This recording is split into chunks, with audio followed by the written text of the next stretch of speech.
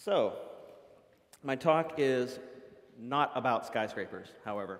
I know it's called How to Build a Skyscraper, but I assure you it's not about skyscrapers. What I did think was really interesting is, because everybody, when they give a talk, the first thing they do is go to Wikipedia and look up whatever they can find about the topic, right? I think this is interesting. The Wikipedia article on skyscraper design and construction says, the problems posed in skyscraper design are considered among the most complex encountered, given the balances required between economics, engineering, and construction management. I know some things that are similar in that. So, without further ado, let's talk about our first skyscraper. Equitable Life Building in New York in 1870. It was the tallest in the world, for about 14 years. It was 7 stories tall, which is funny when you think in terms of skyscrapers today. It had been billed as fireproof, which is important for reasons we'll discuss later. It had tenants like bankers and lawyers. It even had an exclusive lawyers' club where all the lawyers could hang out. And the basement housed safes and vaults that were filled with several billions, and I did say billions, in 1870, of securities, stocks, and bonds. It was basically the center of most of the wealth of the New York financial district. And it showed. I mean, this place was gorgeous. It was a beautiful building. The architecture is just amazing. It had one important problem. Can you spot it in this photo? There were stairs.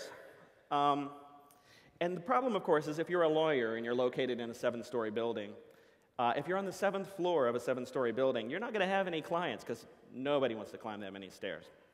So that's a problem. Thankfully, this problem had a solution. There was a man named Elisha Otis who was a tinkerer. He was really the kind of person you think of when you say someone is an inventor. He was always tinkering with something, and his sons were the same. And in 1851, at age 40, he was the manager of an abandoned sawmill that he was converting into a bed frame factory. And while cleaning up, he was wondering how he could get all the old debris from the floor to the upper levels. Now, elevators existed at this point, but they did have one really important, fatal, literally, flaw. If the rope cut on the elevator, then anything on it was dead or broken because the elevator just fell down. Elisha Otis designed a safety elevator. At that time, he was calling it, I believe, a safety hoist, and it wouldn't fall to the ground if it broke. He had this cool mechanism here that I got the arrow pointing to, where there was this spring-loaded mechanism so that when the rope was cut, if the rope was cut, spring would release the tension. It would push these kind of fins out into these teeth that you see on the side of the elevator shaft there, and it would keep the elevator from falling more than maybe a meter.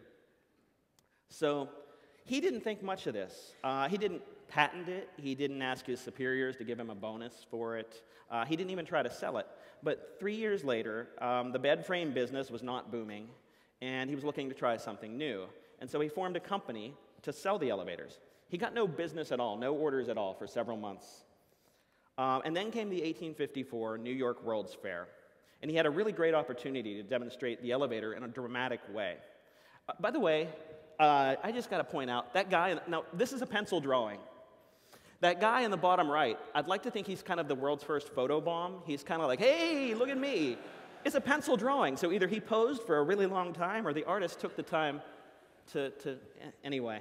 So he did this demonstration, and he had somebody cut the rope, and he did not fall to his death, which was very impressive at the time for all the people there. That guy didn't. He missed it. He looked the other way. Everybody else was impressed. And so the thing is elevators ran on steam engines in that day, so someone had to keep them constantly fueled. But even so, this was a huge development. Later, they would be improved to run on electricity. So the first takeaway that I want you to get is that higher is better, but only if you're able to move up and down easily. Previously, the lowest floors of buildings were the most desirable because nobody wanted to climb stairs. So if you owned a building, you would hold the top floors for yourself and rent out the lower floors because you could get higher rents. Now, with a safe means to travel easily to and from the highest floors, the ones with the most light and the fresh air and the distance from the noise are up top. So they were where people wanted to be. And so a solution that seems unremarkable to you might just change everything for others. So share what you build. Think about this, though. I mean, it really did flip the real estate market at that time on its head. Literally turned it upside down. Also, if a failure occurs, don't let people fall all the way down. In the best case, you're going to end up with tenants who are dazed and confused, and when they come to their senses, they're going to be looking for a new place to rent. In the worst case, you're going to kill people. Also bad. So, Café Sovereign in January 1912, this is a really kind of swanky cafe, fancy cafe. This is the bar area that existed in the Equitable Building. January 9th, 1912, just after 5 a.m., the wind is howling. It's nearly 64 kilometers per hour. It gusts up to 109 kilometers per hour. It was already below freezing outside. This was making things even colder. Philip O'Brien at the time was the timekeeper, sort of a night watchman for the building. He started his day by lighting the gas in his small office, and he threw the still-lit match into the garbage can. He thinks, according to this article that came out a couple of days later, that he threw it on the floor, but what happened next is going to tell the tale. So by 5:18 a.m., the office was engulfed in flames. The flames spread to the elevators, the dumbwaiter systems, and within minutes, the entire Equitable Building's on fire. The fire department arrived, but the water was freezing on the building as they tried to put out the flames. And so the fireproof building that had billions of dollars in its basement was utterly ruined. A takeaway from this is that you should never underestimate the power of people to ruin your beautiful thing. It's good to test your claims. But again, this talk is not about skyscrapers. The next skyscraper that we want to talk about is the Home Insurance Building in Chicago, Illinois, 1885. The architect on this project was William LeBaron Jenney, and he built this building to be 43 meters tall. It was considered by most the father of the skyscraper. The Equitable Building didn't meet certain criteria that architects consider necessary for it to be a skyscraper. It was the tallest in the world until 1889. And the thing that was unique about this building is that it was built with cast iron columns and rolled iron beams that formed a framework for the building up to the 6th floor. They used steel beams in the floors above 6, up to the 10th floor. Now, the majority of the curtain wall, what they call a curtain wall in skyscrapers, it's literally all of the masonry that you see there, all of the stone that you see there, is hanging from the steel and iron frame. And this was critical for a skyscraper to be considered a skyscraper. Majority of the curtain wall was hung from the frame in this case, not 100%. We'll talk about that in a minute. So this made the building drastically lighter, like 1/3 the weight of a stone building. And the rumor has it that the way that this occurred was that William LeBaron Jenney left work early one day, and he came home. His wife was startled, thought maybe he was ill, and she jumped up to greet him, and she set this heavy book on a bird cage. And inspiration struck, and since this is the 1800s, I'm sure this is exactly how Jenney said it. "If so frail a frame of wire would sustain so great a weight without yielding, would not a cage of iron or steel serve as a frame for a building?" I think that's how he said it, pretty much.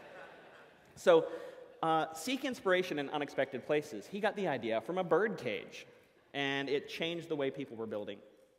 Now, the funny thing about this is it was very controversial at the time, because if you were a New Yorker, you did not call the Home Insurance Building built in Chicago the first skyscraper. If you were a Chicagoan, on the other hand, you sure did.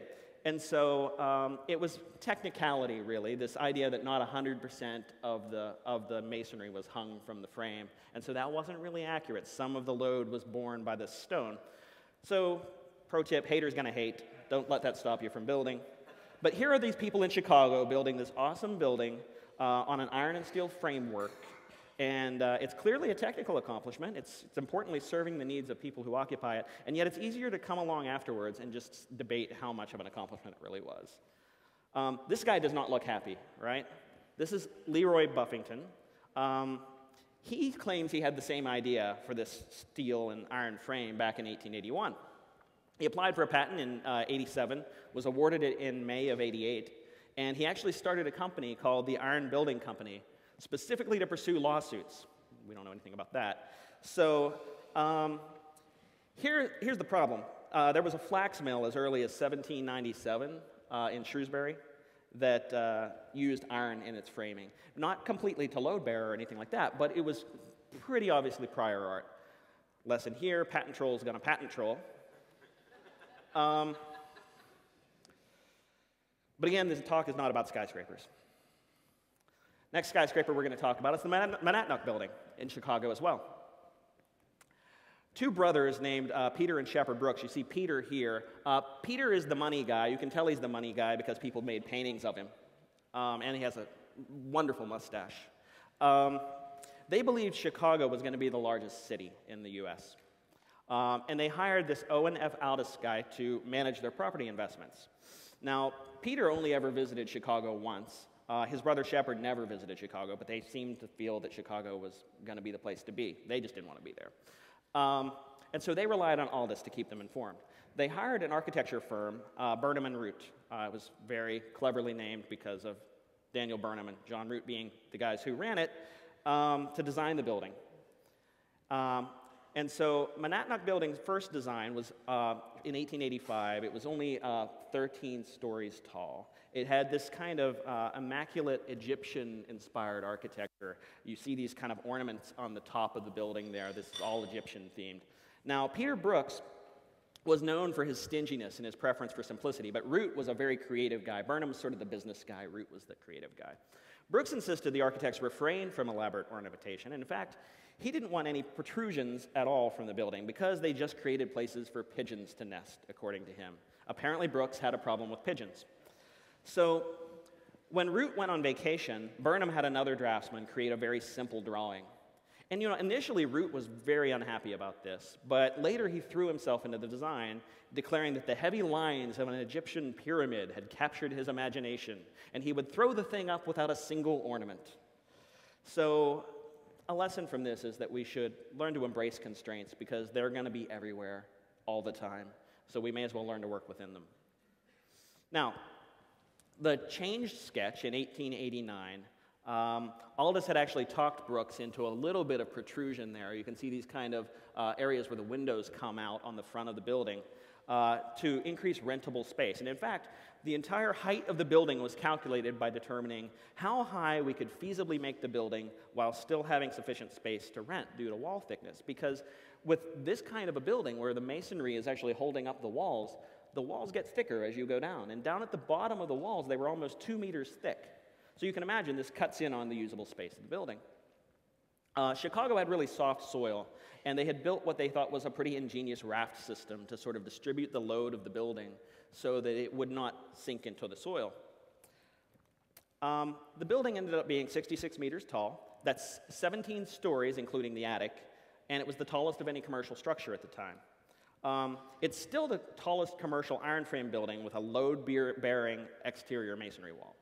Now, the building was designed to settle about 20 centimeters, but by 1905 it had settled that much and quite a bit more, and so they had to reconstruct the first floor.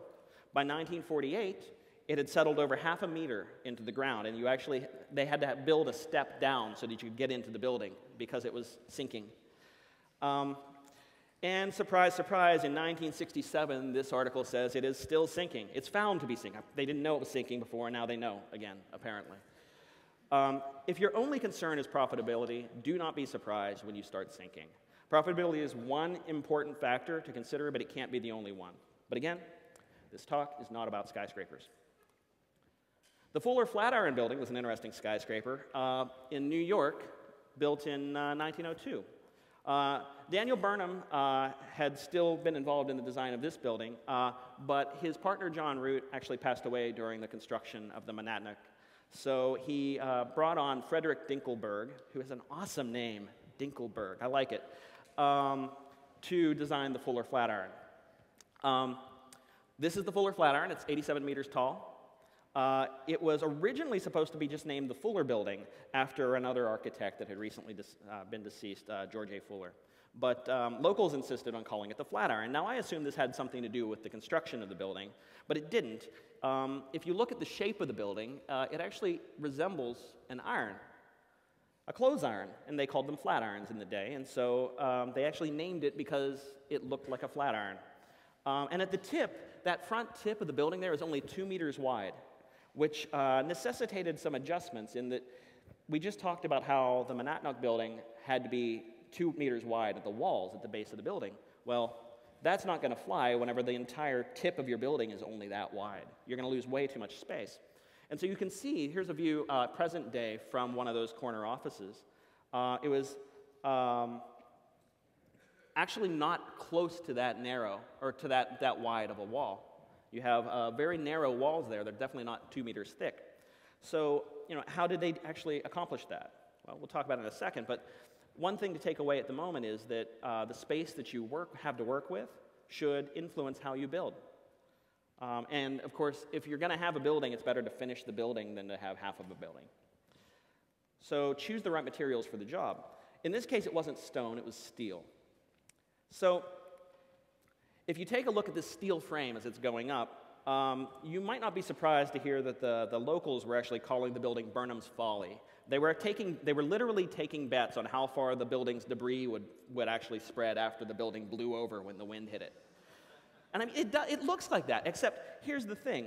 Corden Purdy is an engineer that lived in the time and was involved in more skyscrapers than just about anyone else during this period of time. He had designed this bracing system that was tested to withstand 4 times the amount of wind that the Flatiron was ever going to see. So during a 96-kilometer-per-hour windstorm that hit soon after the first tenants moved in, you couldn't feel the slightest vibration in the building. And in fact, one tenant claimed that not even the filament in the light bulb above his desk would quiver. The tip here is that testing makes it possible to be confident about what we build even when others aren't. But again, this talk is not about skyscrapers. In 1930, 2 buildings went up very rapidly. I think they both opened about a month apart, 40 Wall Street and the Chrysler Building. The 2 architects involved in these 2 buildings were H. Craig Severance and William Van Allen. Now, Severance and Van Allen had been partners at another firm the previous time, and then they went into business together. They were very, very different personalities. Van Allen was the type of guy who preferred to spend his time with other architects, debate the finer points of design. He was definitely an artist. And Severance, on the other hand, was a business guy. He spent time with the business folks, drumming up sales, and humility was not his strong point. He had no particular passion for architecture as art, and he could have been a doctor or a lawyer. He had done them all equally well as far as he was concerned. So it's interesting then that even though he kind of wasn't that passionate about it, he got very offended when Van Allen would regularly receive praise for the buildings that were designed because he was the artist. He felt responsible as well because without the connections that Severance had gotten, the buildings would never have gotten commissioned to begin with. Their partnership, needless to say, did not last very long. It ended very badly. On the left, we have 40 Wall Street. It's currently known as the Trump Building. Back then, it was known as the Bank of Manhattan Trust Building. And on the right, we have the Chrysler Building today. So Severance had assembled a team. He had a dream team consisting of his associate, Yasuo Matsui, and consulting architect Shreve and Lamb during the design of 40 Wall Street. Walter Chrysler, the guy who ran Chrysler, the motor company, builds cars, had the building designed for his car company, but he paid for it himself out of his own pocket so his children could inherit the building. He was obsessed with every detail of the building that he would later describe as a monument to me. So the buildings were announced only a month apart. You'll see the Chrysler Building was announced in March of 1929, and the 40 Wall Street was announced in April of 1929. You'll also notice that through no coincidence, Severance one-upped his former partner by announcing a higher height, taller building to be the world's tallest. And this started off a race.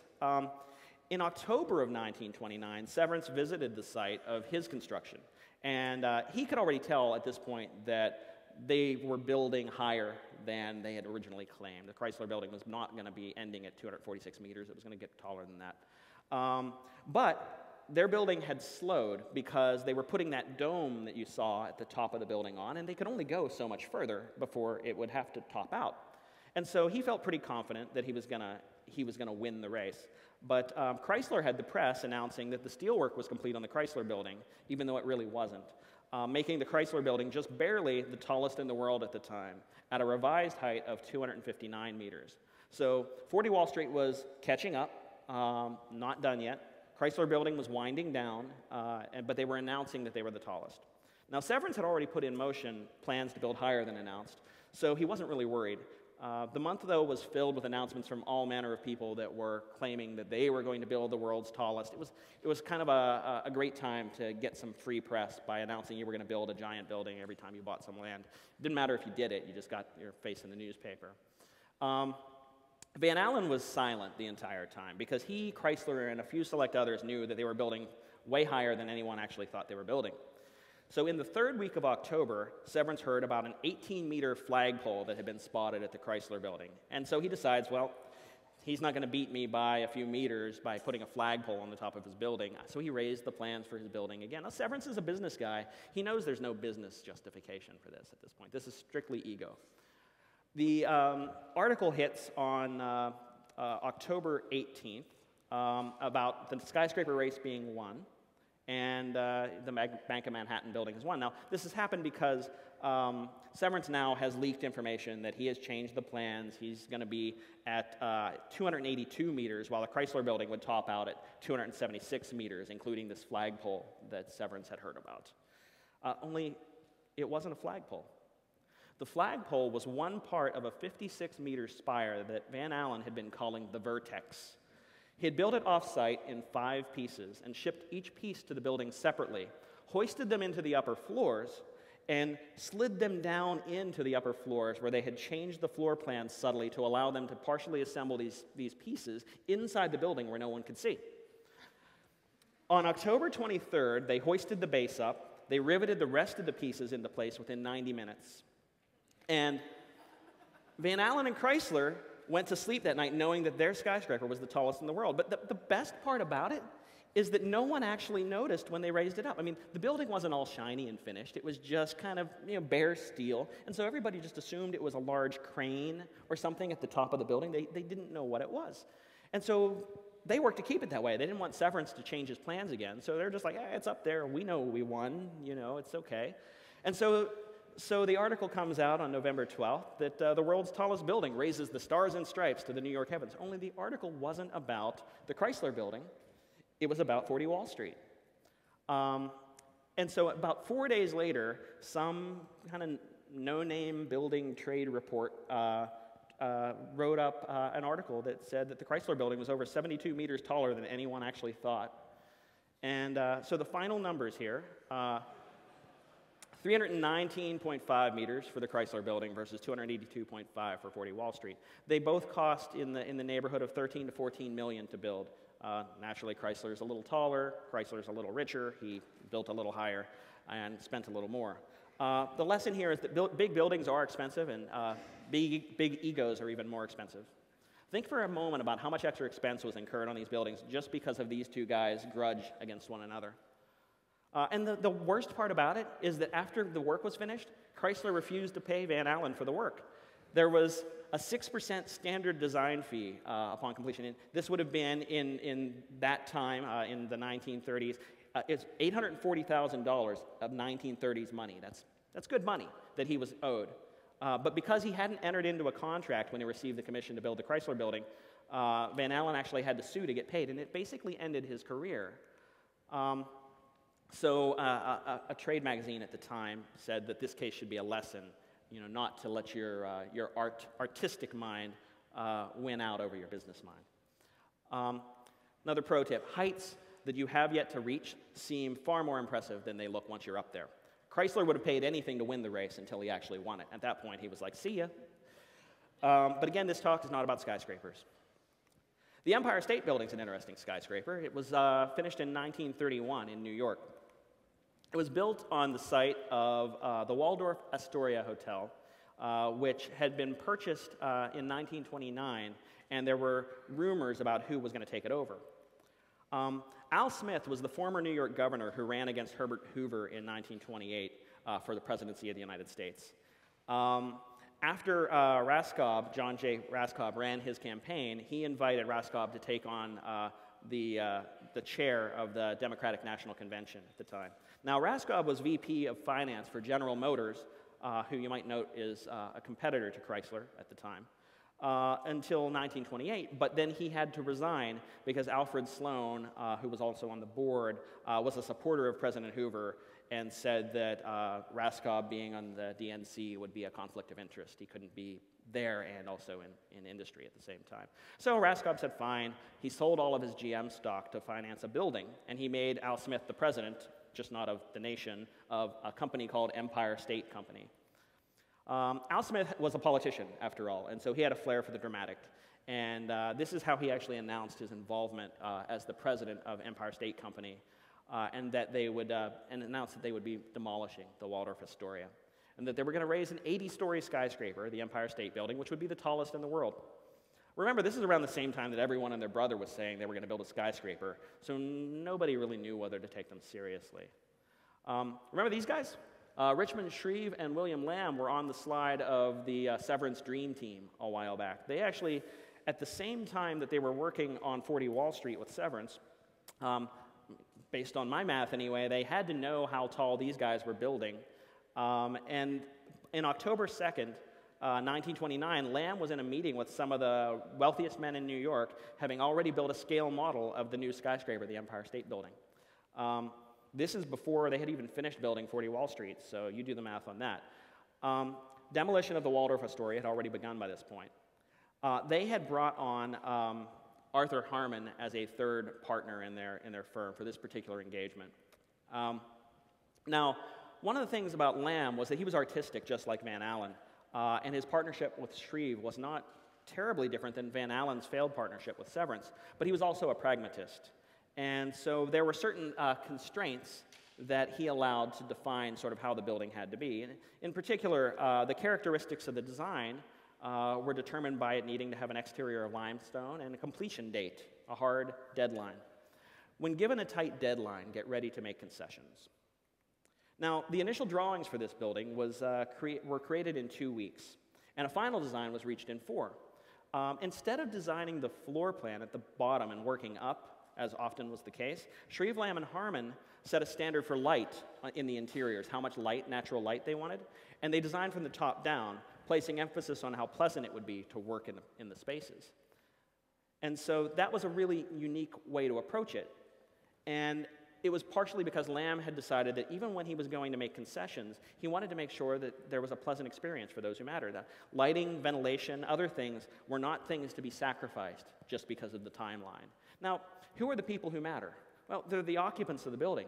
They're people like him, her, this guy who's a maintenance man, and if you're not able to maintain the building, it's not going to be good for anyone for long.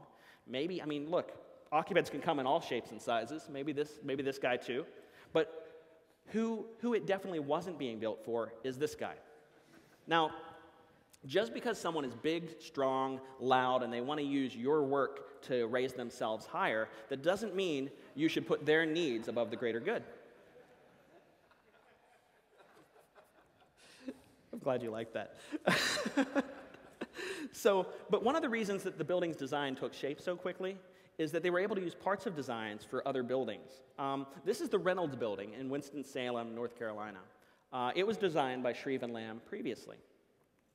This is the Carew Tower, I may be mispronouncing that, in Cincinnati, Ohio. It was designed by another firm entirely. Shreve and Lamb had nothing to do with them. But if you take a look at the scale models of the two buildings on the left, you can see the similarity in design to the one on the right. You can see how they were inspired and in some cases copied wholesale, just scaled up. Takeaway here is to reuse previous work, and even if it's not originally yours, that's okay. So on November 18th, 1929, Al Smith had just announced the purchase of land adjacent to the Waldorf Astoria, which everyone, of course, assumed they're going to be building bigger. They need a bigger foundation. Shreve, at the time, whenever the press tracked him down, said the determination of the height of the building will be based on the sound development of usable space. As we proceed with the plans, the owners will be in a better position to determine what the height of the building is to be. Now, I think he could have had a career in politics as well, actually. That's a very good non-answer, and he's very keen to kind of imply that, no, we're only going to build as high as we need for practical reasons. We have no desire to be the highest. However, the next day, Al Smith announced Raskob wanted to add more height. you have to understand there was a trade-off here. If they added more height, the architects did not want this to happen because it meant that tenants were going to have to change elevators. They literally couldn't ride the same elevator all the way up to the top. They would have to get out, go to another elevator to reach their offices. Raskob didn't care because he wanted to be the highest. And so Smith announces the very next day, after Shreve says we're going to make practical considerations, the important part, that 5 more floors were going to be added. It would bring the total to 85 stories and 335 meters, which is actually an overestimate by about 15 meters, but it wasn't going to matter anyway. So John Raskob, sitting in his office, is wondering how can he add more height to the building. He's looking at this plaster model the architects had given him, and like every client ever in the history of the world, he decided he knew how to solve the problem. He reportedly said, "What this building needs is a hat." Now,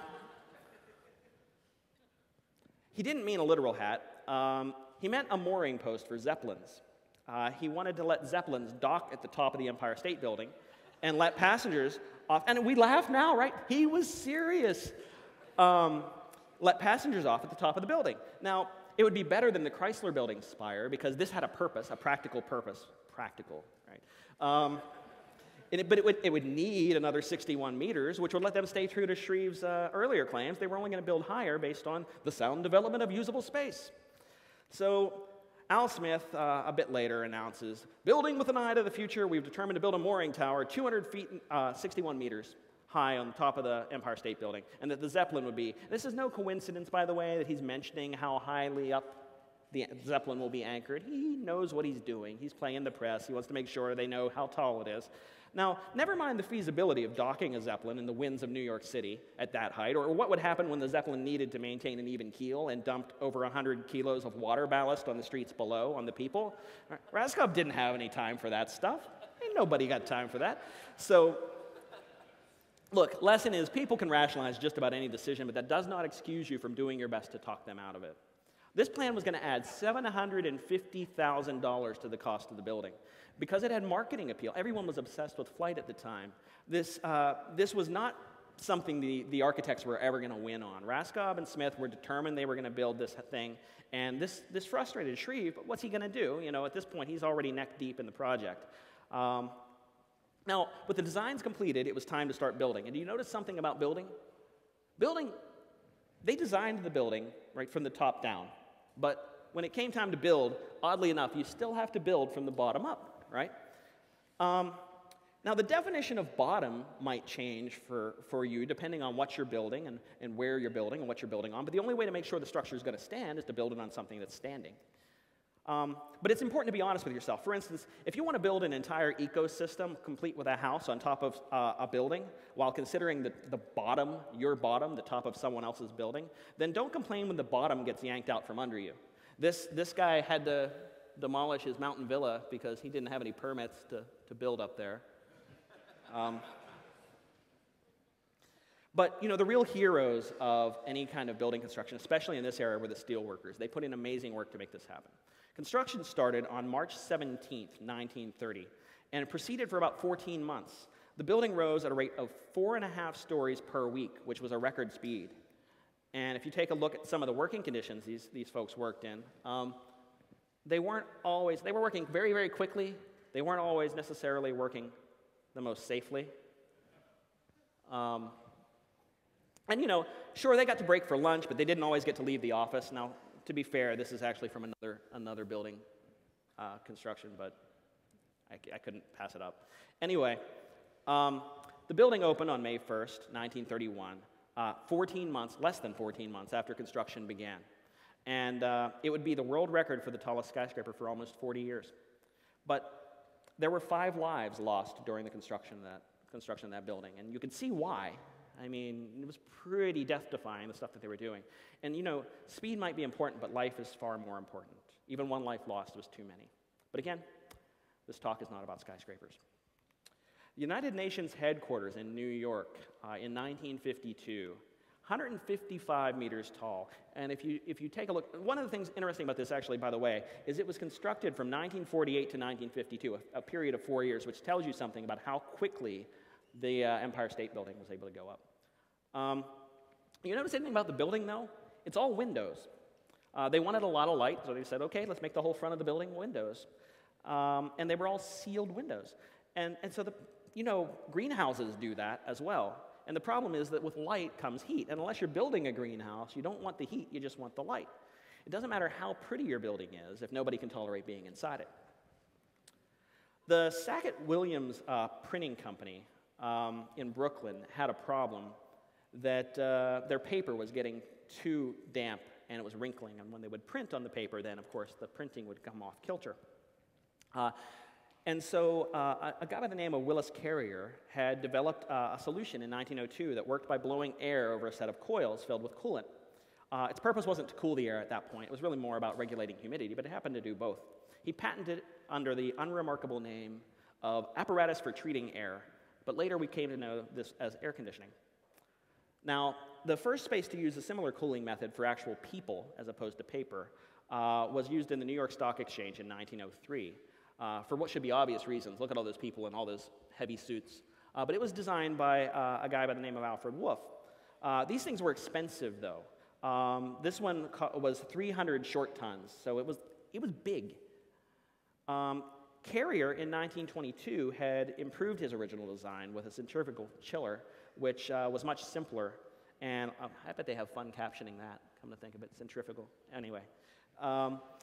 It was much simpler, and it allowed for increased reliability, cost savings for large-scale air conditioning. And without this, a building like the UNHQ couldn't have existed. So engineering cool things is great, but engineering cool things that people can actually use is even better. But this talk is not about skyscrapers. The Willis Tower, which is sometimes referred to as the Sears Tower, and it was at the time of construction, was built in Chicago, Illinois, finished in 1973. Fazlur Rahman Khan is the structural engineer tasked with building that office complex for Sears. It was going to house everybody in Chicago that worked for Sears, Roebuck and Company. It was going to have to be an extremely tall building. Chicago, as you may have heard, is the Windy City. Gusts from Lake Michigan can batter the city with winds up to 80 kilometers per hour. So the taller a steel skeleton building gets, the more susceptible it is to bending and high winds. That swaying motion creates a sensation not unlike being on a ship. You can actually get seasick on top of a building. Kahn had developed something called a tube structural system. Now, I know this doesn't look like much of a tube, but it was, and at least in theory. And what it basically did was take this steel skeleton that we had been building with all this time, and he turned it into an exoskeleton. And it provided for much better resistance against wind and shear, and it reduced the building's weight as well, and opened up more floor space, because now you didn't have these columns going through the center of your building structure. You had that all around the edges. So it opened up more floor space. Now, unlike Mr. Lobster here, however, whose exoskeleton isn't winning him any beauty contests, Kahn's exoskeletons allowed much more flexibility in design. Some of the iterations on his work later resulted in some truly almost sculpture-like buildings. The point I want you to take away here is that the higher you go, the windier it gets, so you'd better develop a thick shell. Now, the Sears Tower was the first building to use Kahn's bundled tube structure, and it's just what it sounds like. A bunch of tubes, a bunch of buildings, essentially, 9 separate buildings that were more or less bound together into one building. It ended up being 527 meters tall at the very tip and 442 meters tall at its roof. Even with wind speeds over 90 kilometers per hour, the top floor of the Sears Tower sways only 15 centimeters.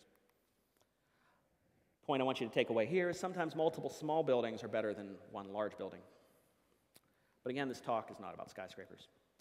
Taipei 101 in 2004 went up. It was the tallest building at the time. The interesting thing about Taipei is that it sits near the Pacific Ring of Fire, which is the most seismically active area on Earth. It gets hit by an earthquake roughly twice a year. And earthquakes affect a building much, much different compared to wind, a much stronger effect at the base of a building for an earthquake. It is, in fact, easy for an earthquake to break a large building. So it's pretty important to be able to test various types of structures. And one way that they do this is they build spaghetti models. It turns out spaghetti models steel very nicely. It similarly bends, it similarly breaks under certain kinds of behavior under load. And even though, well, you'll see.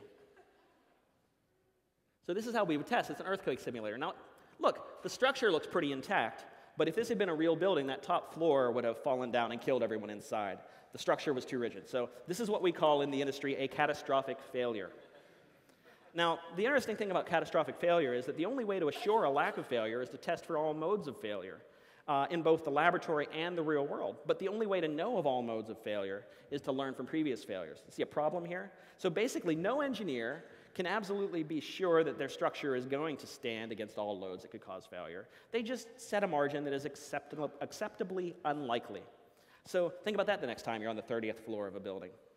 Someone decided the chance of failure is acceptably unlikely.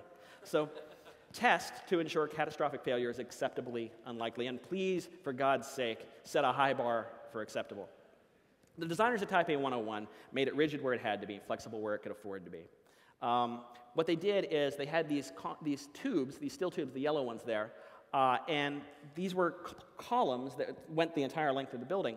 And then they had 8 mega columns that were filled with poured concrete, very, very high density. And every 8 floors, they had trusses that acted like giant rubber bands around these poles so that the rest of the building could kind of move flexibly. In March of 2002, a 6.8 magnitude earthquake hit Taipei while they were still constructing. And it destroyed many smaller buildings and toppled 2 cranes from the top of the building. But the construction was able to resume after an inspection showed no structural damage that happened to the building. It wasn't even finished yet. It was already standing up against a 6.8 magnitude earthquake. The engineers said that in an earthquake, it's the safest place in town. The pro tip here, rigid where you have to be, flexible where you can afford to be. And you'd be surprised how flexible you can get away with. Now, one other thing they did here is they had this giant tuned mass damper. They had 2 more, but this is the biggest one, up on from the 92nd to the 87th floor. It's suspended. And the way this thing works is that it's hung from these big cables, and it has these hydraulic attachments, arms, so that they damp the movement. So as the building is swaying, this is sort of countering that. And it's easier if you actually look at it. Here's during a recent typhoon what's actually happening, and you can see the hydraulics kind of controlling for that sway. And it helps make it so that you don't get deathly ill on the top of the building, swaying back and forth in the wind. Takeaway here is that when the winds pick up, it's good to have someone big at the top pulling for you. But again, this talk is not about skyscrapers. Last skyscraper, we're running a little over, so I'll try to make this quick. Burj Khalifa, Dubai in the UAE, was completed in 2010. Everything we've learned about so far has been refined and applied to make this building even possible. But that's not what I really want to talk about. On September 11th, 2001, the Twin Towers were attacked by terrorists. And some people at that point in time were saying that no super tall building was ever going to be built again because it was too attractive a target and too dangerous, because the problem becomes one of evacuation. In an evacuation situation, stairs are the only option, and walking down stairs, as you might not know, is actually almost as difficult as walking up them. And if you have a 70, 80, 100-story building, how do people get to safety? Well, the Burj Khalifa was 828 meters tall. This is twice the height of the former One World Trade Center that had been destroyed. They needed a plan to ensure the safety of people that were inside. Now, it has a naturally fire-resistant concrete core, so that helps. But even so, as you build higher and higher, more and more people need to walk further to get to safety. So how do people get out of the Burj Khalifa in an emergency? Turns out they don't. It isn't enough to give only one option to people in danger: leave and get out, right? What they actually did was they created these areas of refuge rooms on mechanical floors throughout the building, roughly every 25 floors or so. And they're built from layers of reinforced concrete and fireproof sheeting, and they can actually withstand the heat of a fire for 2 hours. The takeaway here is create safe spaces. They need to be accessible as well. And this is, if you can see here, they're every so often through the building, they're accessible. You can't make them hard to reach. Each room had a dedicated supply of air pumped through fire-resistant pipes. Give people room to breathe. It's not normally, by the way, fire that kills somebody in a situation like this, but smoke inhalation. And so you can see here, we actually have the stairwell here that you have to get to the area of refuge can become filled with smoke. If it's filled with smoke, then that room's no good. But there are actually sensors all throughout the building. If something activates a fire detector, heat sensor, water sprinkler, high-powered fans kick in and actually push the smoke. They bring air from the outside, and they force air in and pressurize the entire stairwell so that it pushes the smoke out. So eliminate toxic elements in your buildings. Of course, none of this is a substitute for rescue workers coming to the aid of those in the refuge rooms. It's not their job to just save themselves while they're trapped up there. Somebody needs to help them. So help each other, especially those who aren't in a position to help themselves, because people aren't expendable. Thank you. This has not been a talk about skyscrapers.